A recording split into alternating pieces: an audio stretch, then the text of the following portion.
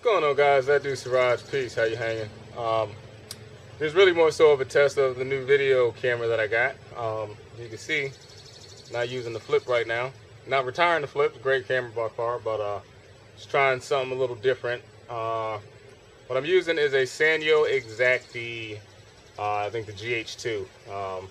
Full on, I can get up to 1080p on it. So, we'll see if that really makes a difference in the quality of the videos or anything.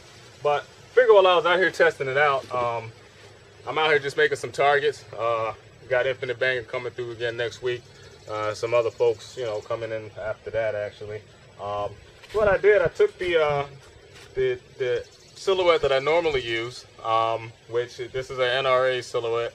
I just cut out around the edges of the actual body.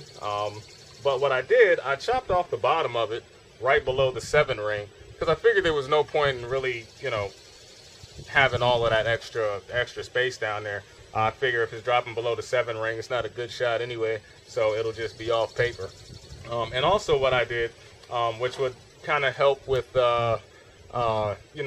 quick point shooting, was I cut out the hole of the 9 ring, which I know a lot of times I use the 8-inch circles, which I'll still be using those, but now when I'm shooting silhouettes, instead of having to go and mark the target or anything like that, I have a center of mass, a large area that represents the center of mass that I want to be able to get on target and be able to put the shots on target relatively quickly, without just a tiny little orange dot or going and putting a circle on a full body silhouette. It's kind of built in.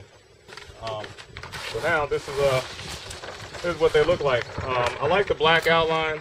It contrasts well. Of course, the wind wants to blow. It contrasts well with the brown. If I can get this up here, yeah, that's a good shot. See, I have a viewfinder on this camera too. I can actually see what I'm doing, so I don't keep chopping my head off, chopping my head out of the videos. So this is what it looks like. Like I said, so this pretty much represents the 9 ring. No, it's not a sharp edge around, but I figure, if it's in it, or out of it, you can tell within reason. I'm not going to gripe over a millimeter here or there for an exact line of if it's in or out. So yeah, so if you guys want to save money, instead of buying those NRA targets and whatnot, I like to use these. And on the range, instead of having to worry about cardboard backings, I just use plywood. I got like 9 of these plywood sheets that were getting thrown out, doing some renovations. And I'll use these. The good thing is with the plywood, or even the particle board, or the MDF, you can leave it outside. In the rain, you don't have to always take it down. Cardboard, if you leave it out, it's gonna get soggy, it's gonna fall apart.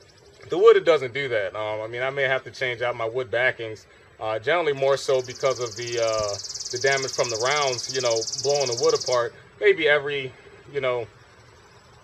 maybe 4 to 6 months, depending on what's getting hit. I had a buddy of mine that liked to blow through some with shotgun shells before I was like, okay, this isn't going to work. Those will go a lot faster, but shooting 9mm 40s, definitely 22s, 223, it takes a while to really beat them up. And I think, time-wise, if you have your own place to shoot, you might want to, look at just having plywood or MDF backings, and then just getting this stuff, which is just the painter's rolls, cardboard painter rolls from Walmart. It's like $670 something for, I guess, like 300 or 500 feet.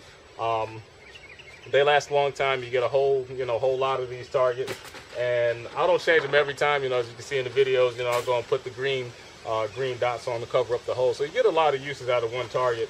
And with these, you can, after I'm done at the range, sometimes I'll pull them off, clean it up. Other times I'll just leave them out there, staple to the board, and pull them up later. And they don't blow away, they don't blow off. And like I said, I don't have to worry about cardboard backings and things like that falling apart and littering up the range.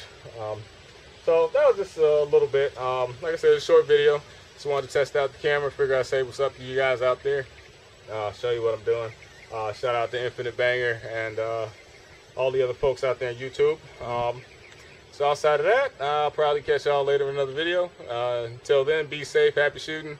That dude Siraj. Peace.